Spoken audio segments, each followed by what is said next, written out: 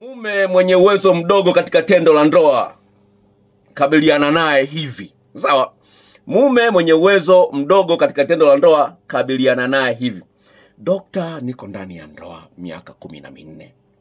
Mume wangu hakubali kabisa kwamba ana tatizo la nguvu za kiume. Anajitetea kwa kusema uwezo wangu unafikia hapo. Kama uriziki, tafuta wa kukuridhisha. Umri wangu dokta ni miaka 39.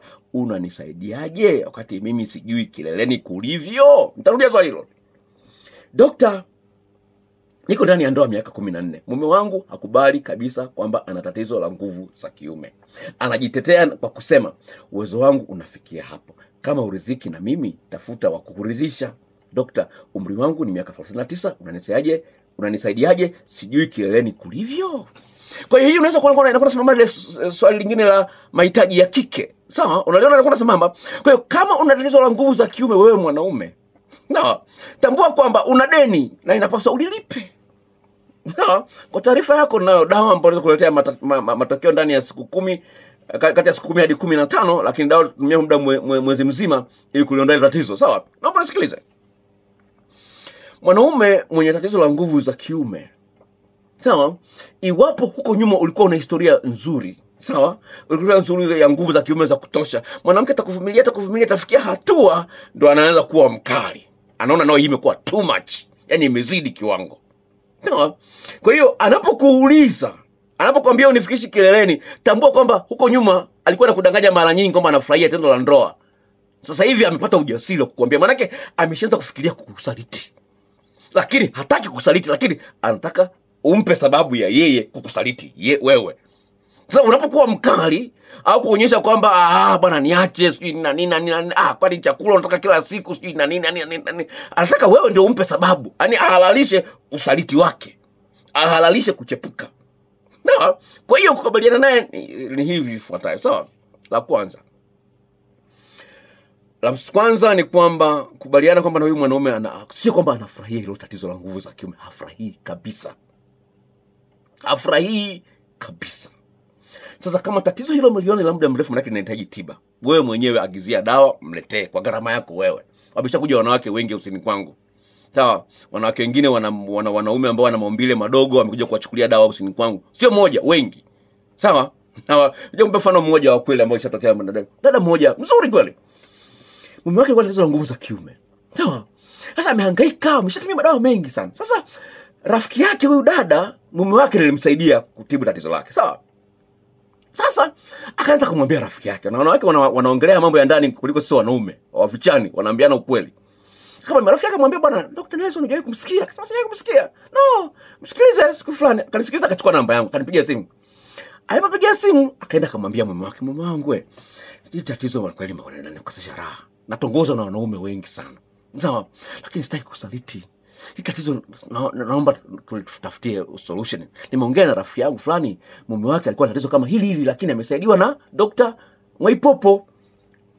Mwanaume akamwambia, wewe mke wangu, wewe mwenyewe umeona, baadhi kuna vile mifuko ile ya rambo, mifuko ya plastic. Nimeshakuchemsha dawa hapa chungu kweli, rambo nzima nimekunywa madawa mbalimbali. Haikunisaidia. Haikunisaidia. Sasa inakuaje? Akasema daktari, sasa hii ina ushahidi. Zile nyingine ulikuwa unanunua kwa sababu tumeambiwa kwamba dawa za nguvu za kiume. Lakini hii ina ushahidi, kuna mtu ambaye mume wake amesaidiwa. Ushahidi tunao. Na hata mahakamani kukupa ushahidi wa kutosha, unashinda kesi. Akamwambia inauzwa shilingi ngapi? Akamwambia bwana shilingi 30. Mwanaume akamwambia bwana hela hii hapa, nenda kachukua hiyo dawa. Kafika Mwanza hoteli, kanipigia simu, nikampa hiyo dawa. Mwanaume ikamsaidia kuondoa tatizo. Sasa shida aliyokuja, amekuja kunishukuru mwanaume. Amekuja usini kwangu. Akasema daktari, dawa yako imenisaidia kuondoa tatizo lingine ambalo kwa silijui. Kwamba dawa yake ni nini? Tatizo gani? Akasema kwa nikipata haja kubwa, yani inaweza kupita siku 3 4 sijapata haja kubwa. Nilikuwa nalazimisha haja kubwa.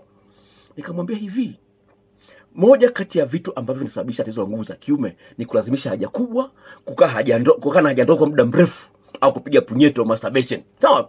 Sasa kulazimisha haja kubwa, misuli ile unayotumia kwenye haja kubwa vile ina uhusiano na misuli ya nguvu za kiume.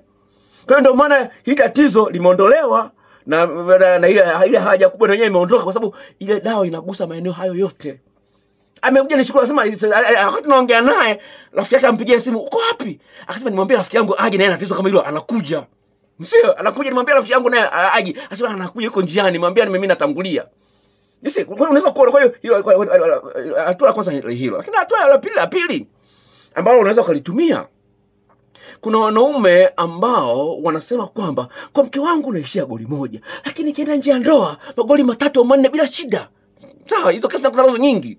Sawa, yaani wanaona kwamba kwa mke wangu naishia goli moja, lakini kienda nje ya ndoa napiga magoli 3 bila. Inakuaje? Inakuaje kwa mke wangu sina nguvu za kiume, lakini kienda nje ya ndoa napata nguvu za kiume? Inakuaje? Nikamwambia sasa hivi hapa kwa sehemu kubwa mwanaume mwenye shida kama ile kwamba ana mwanamke ambaye hajui njia za kumsisimua mwanaume.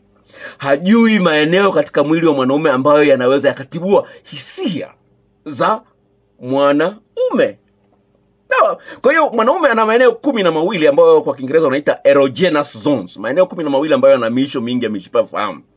Kwa hiyo mwanamke akafahamu wapi pa kubonyeza, wapi pa kulamba, wapi pa kunyonya, wapi pa kupulizia, wapi pa kupangusa. Akishajua maeneo hayo, akajua jinsi ya kuyatumia, anakuwa ni mwanamke ambaye anaweza kumsisimua mwanaume, akapata raundi ya kwanza, ya pili, ya tatu. Sasa mwanamke ambaye hajui kumwandaa mwanaume, ndani ya dakika 3 tu mwanaume ameshamuingilia. Ni kwamba kuna msuli unaohusika na kuzuia mwanaume asiwahi kumaliza, unakuwa haujajaa damu vizuri. Ule msuli ukijaa damu vizuri unavimba, unabana msuli mwingine wa juu ambao unaachana na nguvu za kiume, mwanaume anachelewa kumaliza. Na kwa kadri mwanaume anavyomsugua mwanamke kwa muda mrefu, ndio inakuwa ni rahisi kwa mwanamke kufika kileleni. Sawa? Kwa hiyo mwanamke ambaye anajua kumwandaa mwanaume vizuri, maana yake anamchelewesha mwanaume kumuingilia kwa kumwandaa. Kwanza, anasababisha mwanaume achelewe kumaliza, atumie muda mrefu. Pili, hata mwanaume anapokuwa anamwaga mbegu zake, anamaliza kwa raha kubwa, kwa mshindo mkubwa kuliko ule wa kawaida. Nazungumza kama mwanaume, sawa?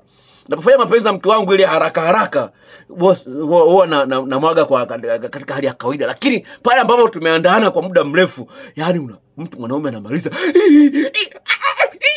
yani raha inakuwa ni kubwa mno. Sasa hiyo ndio inayojenga kumbukumbu kwamba na mke mtamu. Kwa hiyo kila ninapotamani tendo la ndoa namkumbuka huyu mwanamke.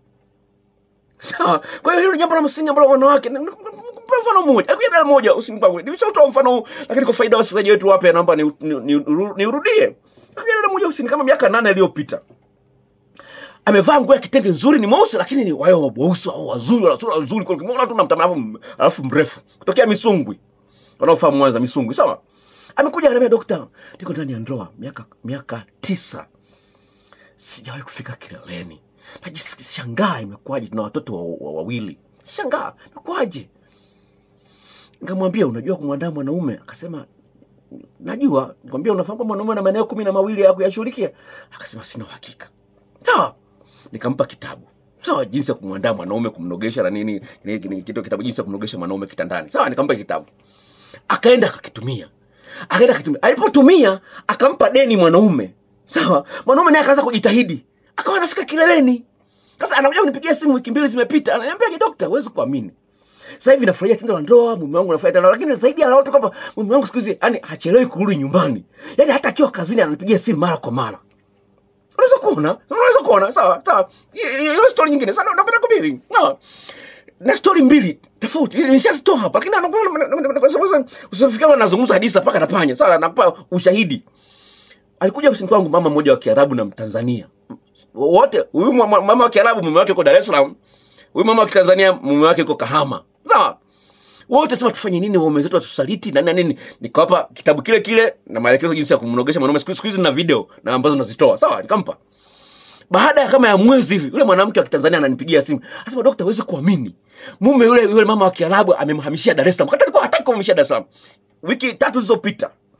Mama mmoja ananipigia simu, anasema, daktari, nakushukuru sana. Sawa? Wiki 3 zilizopita. Yule mama amenisikiza kwenye YouTube. Anasema, daktari, miaka 5 nahangaika mume wangu anamishie Mwanza.